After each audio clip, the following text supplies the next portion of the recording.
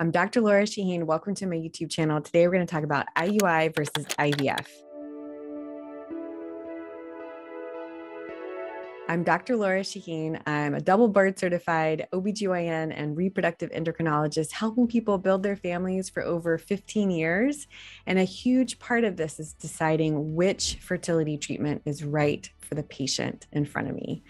This question came from you. So keep putting comments in these YouTube videos because it helps me know what you want to learn about. So many of you asked, should I do IUI? Should I do IVF? Which one do I choose? How do I choose? I am here to answer this question. Today, we are going to go over a little background to kind of understand exactly the difference between IUI and IVF. And then we're going to talk about pros and cons of each and kind of ways to help you figure out the right path for you. So first of all, IUI stands for intrauterine insemination, and IVF is in vitro fertilization. So fertility is full of acronyms, and they're long term. So we often just say IUI instead of saying intrauterine insemination over and over again, or IVF instead of saying in vitro fertilization over and over again. They are both fertility treatments, but they're totally different. An IUI, or intrauterine insemination, last time I'll say that. So IUI is the process of washing and prepping sperm and placing it past the cervix into the uterine cavity around the time of ovulation. So it is helping with timing. It's kind of getting the best sperm past the cervix closer to where it needs to be. But once you put the sperm in, you have no idea what happens. So it's helpful. It's kind of working with your cycle. It's pretty simple when it's compared to IVF. IVF is totally different. In vitro fertilization is the process of giving medications to the ovaries in order to recruit more than 1 or 2 eggs. Sometimes people get 5 eggs, sometimes people get 25 eggs, but you're recruiting multiple eggs, getting the eggs out of the body through a pretty simple procedure. It's called an egg retrieval, but getting the eggs into the lab, fertilizing with sperm. IVF, in vitro, means in the lab, in vitro fertilization. So egg and sperm are fertilized in the lab. You watch the embryos grow in the lab. And when the embryos are ready, you put the embryo into the uterus for implantation with a little catheter that goes through the cervix, and you place the embryo into the uterus. So these two things are both fertility treatments with the goal of helping people conceive, but they are totally different, and there's pros and cons of each. So before you really decide on a treatment, you should make sure you've had fertility testing. You should make sure you have a semen analysis. You should make sure that the fallopian tubes are open with the hysterosalpingogram. You really should do fertility testing because the results of the fertility tests could really dictate which one you choose. For example, if the fallopian tubes are blocked, that is why IVF was invented. It's a way to get pregnant by bypassing the fallopian tubes. Now, to learn more about the HSG, I have a video here. Hysterosalpingogram is a test to make sure the fallopian tubes are open. And so learn more about that from that video. I have another video just kind of on fertility testing that can be really helpful. But let's say that the fertility testing is pretty normal. There's sperm, the fallopian tubes are open, you've got eggs, you're ovulating. You really kind of are choosing between the IUI or IVF. Then that's when this discussion might really come into play, because sometimes your diagnosis really dictates what you're going to do. So the pros of an IUI is that it is usually a simpler process, less complicated, works with the menstrual cycle, less medication, and lower cost. So it's pretty common for people who have unexplained infertility or they've been trying for a while, it's not working. A typical path is to, of course, do the evaluation and make sure you're not missing anything, but to try IUI first because it is more simple and it's less costly. And if it is successful, then that is fantastic. The downside of IUI is that it has a lower success rate than IVF typically, because it's controlling for some variables. Like it can really help. It's often done with medication to help kind of pull forward the best eggs. You often will do it with an ultrasound to kind of make sure the timing is okay, maybe a trigger shot to trigger ovulation. You're washing and prepping the sperm. So it's kind of getting the best sperm, motile sperm, kind of past the cervix, closer to where it needs to go. So you're doing all of these steps, but at the end of the day, you're just putting sperm in around the time of ovulation, and you're hoping all those steps afterwards happen. You know, does the egg get into the fallopian tube? Do the egg and sperm like each other? Does fertilization happen? Is the embryo continue to develop? Does implantation happen? You know, there's so much that happens in that 2-week wait that IUI is not always successful. In general, the success rate for an IUI is around 10 to 20% per try, depending on so many different variables. It depends on the age of the people that are trying. It depends on their diagnosis. It depends on the length of time of infertility or that they've been trying. But in general, the success rate is at most 20% for an IUI. So IVF can be an option, and it can be a higher success rate, mainly because you're controlling for more variables. So you're working with more eggs in a cycle. You are getting those eggs out of the body. You're making sure fertilization is happening. You're watching the embryos grow. And then you're even selecting from these embryos the best one to transfer. So just in all of that selection process, before you even try to get pregnant with IVF, you already know you have an embryo, you know you have a fertilized egg, and then you're placing it into the uterine cavity. Now, it's not 100% successful, but it's more successful than IUI the vast majority of the time because you're just controlling for more variables. So that's a big pro of IVF, is it's typically a lot more successful. Another pro of IVF is it allows you to do genetic screening on embryos, which you can't do with IUIs. A lot of my patients have multiple miscarriages from chromosomally abnormal embryos. And so if they're coming to me for a recurrent miscarriage, it's an option that we talk about. It is not perfect. It is not for everyone. But if someone's conceiving easily and they keep conceiving with embryos that have chromosome abnormalities, this is a way to decrease the risk of miscarriage by testing embryos for chromosome balance before they get pregnant. IVF addresses more fertility issues than an IUI does. An IUI is wonderful for patients in which the person with sperm has kind of borderline sperm counts. You have to have a good amount of sperm to have success with an IUI, but sometimes it's kind of a borderline count, like 5 to 10 million. And by getting that sperm kind of closer, past the hurdles, kind of closer to the egg around the time of ovulation, that can really help. It can help a mild male factor. If somebody has really low sperm count, like less than 1 million sperm, that is just not enough sperm to be successful with an IUI.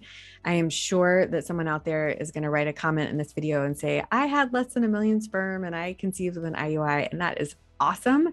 But in general, you really do need a good amount of sperm to be successful with IUI. The downside of IVF is certainly it's more expensive, like astronomically more expensive than IUI. Another downside is it's much more complicated. It's more shots. There's more appointments. It requires a procedure called an egg retrieval in order to get the eggs out of the body. In my clinic, patients are typically asleep and comfortable and don't feel anything for the egg retrieval, but it's a procedure, and it's typically, more bloating, a recovery. It's just a more complicated, more expensive process. Another downside of IVF is it can be ethically challenging to figure out what to do with embryos that you might not use. If your family goal is to have 2 kids and you do an egg retrieval that results in multiple embryos and you have the family of your dreams, you're going to have to figure out what to do with the embryos that are left over. So it's important to think about that before you jump into IVF and create those embryos. You want to have those conversations before you have embryos to try to figure out what to do with. One pro of IVF that I talk to my patients about, but a lot of people don't necessarily think about, is with IVF, it can be a benefit to have multiple embryos because you can use IVF as a fertility preservation tool. So we think about egg freezing as a way to freeze fertility. But if you think about it, let's say you're starting your family in your late 30s or early 40s, It might be pretty easy to conceive the first child, but if you want to add to your family later in life, and now you're over the age of 40, you don't know what your fertility would be like in the future. And so using IVF not only as a way to conceive now with an embryo, but having some embryos frozen for a sibling in the future can really keep your options open. So sometimes I see people and we're trying to talk about, well, should we do IUI? Should we do IVF? A big question I have is, what is your family goal? You know, if they say, I've always just want to have one kid, like that is perfect for me. That is my goal. And then I sort of say, well, let's try IUI, because if you're successful and you have a baby with it, you have your family and you don't have excess embryos to worry about, and you've met your goal. If patient's 40 years old and we're talking about IUI versus IVF, there's no question that IVF has a higher chance of success for that person now, but also if they were trying again when they're 42 or 43, there can be a dramatic change in fertility over time. And so if they have embryos waiting for them, it can be a higher chance of building that family that is their goal. So how do you choose your path? You know, if you've done the testing and both options are open to you, it's a really important discussion to have with your doctor. Don't just assume that you automatically are going to do 3 to 4 IUIs and then do IVF, or don't just assume that you're going to automatically go straight to IVF. It's important to talk about and think about and make a deliberate and right decision for you. So a lot of the times the decision will be made for you. Your diagnosis could make your decision. So if your fallopian tubes are blocked, it does not make sense to do IUI. The egg and sperm will not be able to find each other. Blocked fallopian tubes, that was the reason IVF was invented 40 plus years ago. It's a way to get pregnant by bypassing the fallopian tubes. You get the eggs directly from the ovaries, combine it with sperm in the lab instead of in the tube. And then when the embryo is ready, you put the embryo in with a catheter through the cervix. I say it's coming through a different door. It's not coming down through the fallopian tube. It's going up through the cervix, and that's how you get pregnant. If the reason that you're not getting pregnant is because you are not ovulating, so a young patient with PCOS that only gets a period every 3 to 6 months, well, that doesn't necessarily mean that they have to go straight to IVF. Let's try to get them to ovulate with some simple medication. If they ovulate and we can get the sperm where it needs to go, maybe they can get pregnant without IVF. So your diagnosis could dictate your path. Your family goals could dictate your path. Depending on your age and your family goals, talk about your goals with your doctor and what makes sense for you. If you're young and you have a lot of fertile years ahead of you, maybe it is okay to conceive with an IUI. If you are in your late 30s, early 40s, and your goal is to have more than one child, talk about IVF. Talk about using it as a means of fertility preservation, not just a way of conceiving today. Finances could really dictate your path. IUI is significantly less expensive than IVF, and that might really make the right sense for you right now. Insurance sometimes can dictate what you do. There are some insurance policies out there that mandate that someone does 3 to 6 IUIs before they will cover IVF. That is a whole nother debate about insurance dictating medical recommendations and medical care. But be sure, if you've got coverage, that is fantastic and that's wonderful. And that's the way it should be. And we're fighting for that.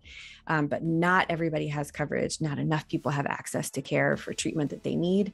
But if you do have coverage, read it very carefully and talk to your insurance benefits and talk to the clinic and their financial team, because there could be restrictions within that might dictate your path. Ethics might decide for you what's right. If it's going to be ethically challenging for you to discard embryos, you might not ever want to do IVF. I do have patients that are ethically challenged with having more embryos available than they feel comfortable with. And one option is to not fertilize all the eggs. In general, people feel more comfortable discarding eggs than embryos. And if that's the case, you don't have to fertilize all the eggs. You just have to realize, though, that there are some financial implications with that. And I try to be very transparent and make sure it's really clear with the patients that you can do whatever you want. You could only fertilize one egg. You could only fertilize, half of the eggs, whatever is right for you. But if you don't meet your goals with the eggs that were fertilized, and you do have to go and thaw frozen eggs in order to fertilize them and transfer more embryos, there's going to be a higher financial cost with that. It's absolutely okay, but it's just important to really understand what it means to make that choice for yourself. It's just really important to have that conversation before you get started and make sure you really understand what the implications are for your situation. So to recap, we talked about IUI versus IVF and how different these two fertility treatments are. The end goal is the same. It's conceiving, but the path to get there is totally different. IUI is less expensive, less complicated, but it controls for fewer variables and it has a lower chance of success. IVF is certainly more expensive, certainly more complicated, but it controls for more variables, as a higher success rate, and it can be used as a fertility preservation option. So they are dramatically different, but I think it's important to talk about. I've been helping people build families for years, and I have definitely seen a change. When I first started, it was a very typical path of doing 3 or 4 IUIs and then going to IVF. IVF as sort of a very last resort. Nowadays, I think that IVF is it's definitely more successful than ever. There's a little bit more access to care for some people, and there's just more of an awareness. I think a lot more people are talking about IVF, are more comfortable with it. And very often people are going straight to IVF without automatically doing IUIs beforehand. But I talk to each patient about what their goals are, their diagnosis, and all the options.